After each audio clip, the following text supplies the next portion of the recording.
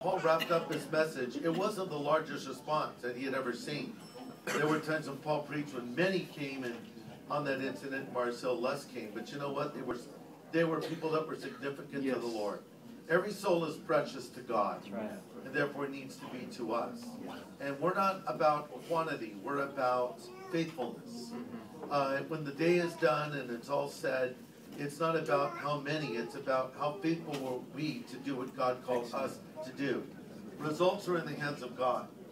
But the Lord has called us, as Levi said, to do the natural. And God will do the super and make it supernatural. So invite people to come and see today, wherever you are, wherever you go.